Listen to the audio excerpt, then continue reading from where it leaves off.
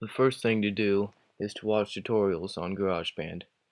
I've included a link to the best tutorial I found. It was short and had a lot of useful information in it. The first thing you need to do when recording an electric guitar is click on the amplifier. You want to make sure the import source is mono 1.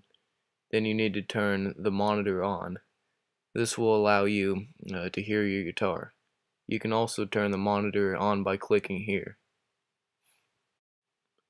The next thing to do is hook up the Fast Track Pro or some kind of MIDI device, then go to Preferences and click on the Audio MIDI section.